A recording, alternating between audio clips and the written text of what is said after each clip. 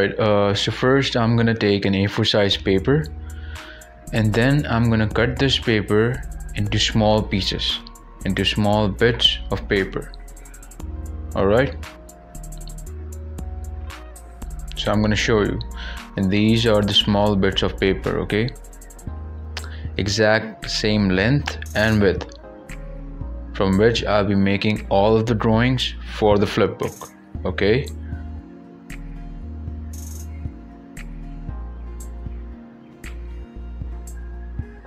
and here is the blueprint. From this blueprint I'll make multiple drawings on and on with the help of this piece. Okay, and here is the deck of the drawings. Now see how the symbiote is taking over Spider-Man. After each flip there is an increase in the symbiote, you know, taking over Spider-Man.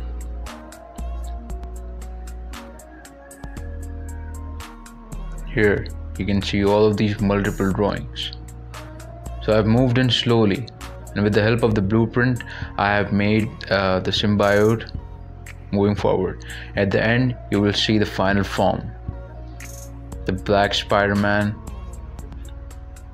Okay,